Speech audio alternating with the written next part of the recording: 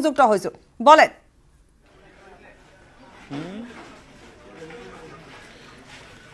দেশক দেখিব পোৱা গৈছে কিছু সময় পিছতে কেন্দ্ৰীয় বাজেট দাখিল হ'ব আৰু এই বাজেটক লৈ সকলোৰে আশা প্ৰত্যাশা ইতিমধ্যে বিৰাজ কৰিছে কিয়নো সামগ্ৰীৰ মূল্যকে ধৰি অন্যান্য সকলোকে ইতিমধ্যে আচলতে কি ধৰণে চুব হাকে প্ৰশ্ন আহিছে কিন্তু এই মুহূৰ্তত মই যদি সাধাৰণ যিসকল লোক বাইদেউ অকণমান কথা ক'বলৈ চেষ্টা কৰিম সাধাৰণ যিসকল লোক তেখেতসকলে মই এই মুহূৰ্তত কথা ক'বলৈ চেষ্টা কৰিম আচলতে এই যিখন বাজেট দাখিল হ'ব আজি সেই বাজেটক লৈ সকলোৰে আশা প্ৰত্যাশা আছে কিছু সময় পিছতে দাখিল হ'ব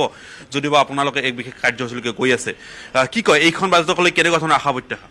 আমি সকলোৱে এইখন বাজেট মানে ভাল হ'ব বুলি আশা কৰোঁ সকলোৰে কাৰণে যাতে লাভ হয় সুবিধা হয়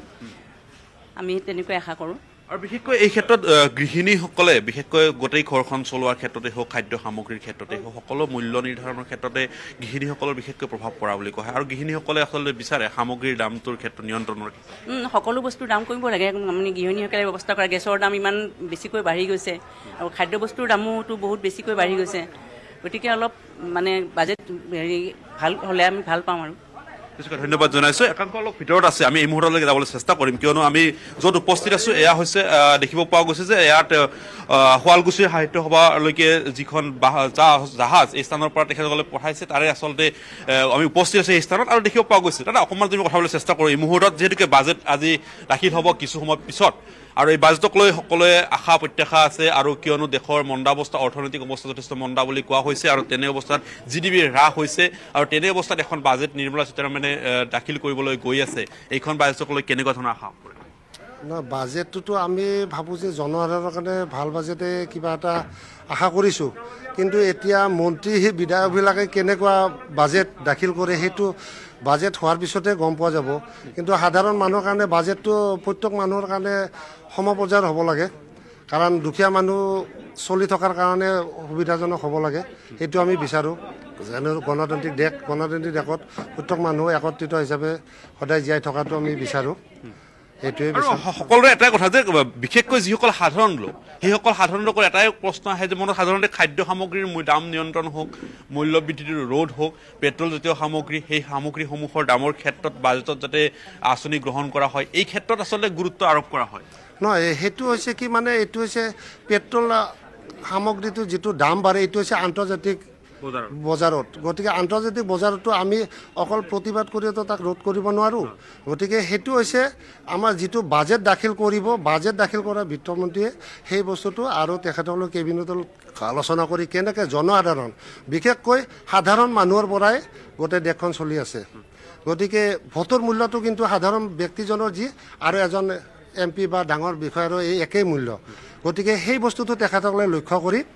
দেশখন চলাৰ কাৰণে আগবাঢ়ি যাওক এইটো আমাৰ ফালৰ পৰা ধন্যবাদ জনাইছোঁ আৰু ভৱিষ্যতে সাধাৰণ মানুহৰ প্ৰতি সদায় নিষ্ঠাৰে কাম কৰি যাব বুলি মই চৰকাৰক আশা নিশ্চয়কৈ ধন্যবাদ জনাইছোঁ আৰু এইদৰে আমি আৰু আকাংক্ষ লোক আছে আমি তেখেতসকলৰ ওচৰলৈ এই মুহূৰ্তলৈ যাবলৈ চেষ্টা কৰিম বাইদেউ আপোনাৰ ওচৰলৈ আহিব চেষ্টা কৰিছোঁ আজি দাখিল হ'ব বাজেটক লৈ কি আশা কৰিছে কথা ক'বলৈ অকণমান দিগদাৰ তথাপি এটা বস্তু ক'ব পাৰি যে খাদ্য সামগ্ৰীৰ পৰা অন্যান্য সামগ্ৰীসমূহৰ দামৰ ক্ষেত্ৰত কিয়নো সকলোৱে আশা কৰিছিলে যে এইখন চৰকাৰৰ দিনত হয়তো কিছু পৰিমাণে সামগ্ৰীৰ মূল্য বৃদ্ধি বা অন্যান্য সামগ্ৰীসমূহৰ ৰোধ হ'ব কিন্তু আমি যদি শেহতীয়াকৈ চাওঁ সেয়া হয়তো দেখিব পোৱা হোৱা নাই এই ক্ষেত্ৰত এইখন বাজেটে হয়তো গুৰুত্ব আৰোপ কৰিব সন্মুখত অসমৰ যিহেতুকে নিৰ্বাচন বাইদেউ নাই আমাৰ যিটো নিত্য নৈমিত্তিক মানে ব্যৱহাৰৰ সামগ্ৰী সেইবিলাকৰ দাম কমিলে ভাল হয় আৰু কাৰণ আমাৰ ৰাতিপুৱা শোৱাৰ পৰা উঠাৰ পৰা আমিতো ৰান্ধনি ঘৰতে থাকোঁ ৰান্ধনি ঘৰৰ যিবিলাক ব্যৱহাৰ সামগ্ৰী সেইবিলাকৰ দাম কমিলে আমাৰ কাৰণে ভাল হয় আজি আপোনালোকে গৌৰৱবোধ কৰে নাই দ্বিতীয়বাৰৰ বাবে নিৰ্মলা সীতাৰমণে তেখেতসকলে মহিলা এগৰাকী মন্ত্ৰী আৰু তেখেতে আজি বাজেট দাখিল কৰিব আপোনালোকৰ মহিলা সেই মহিলা হিচাপে গৌৰৱ নিশ্চয় কৰোঁ মহিলা হিচাপে যে তেওঁ মানে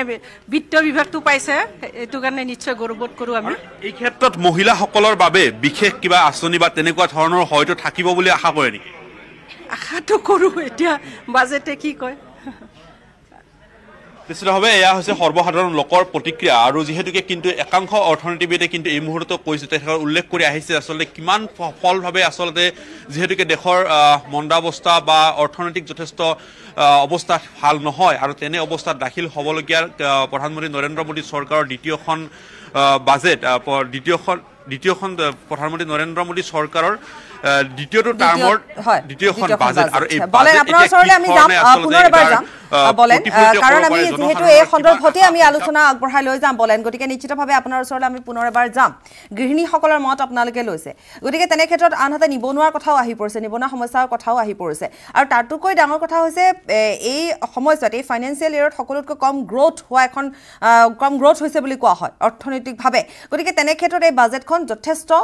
নিৰ্ভৰ কৰিছে যে বাজেটত আচলতে কি থাকিব টমাছ আছে ডিব্ৰুগড়ৰ পৰা টমাছ আপোনাৰ ওচৰলৈ আহিছোঁ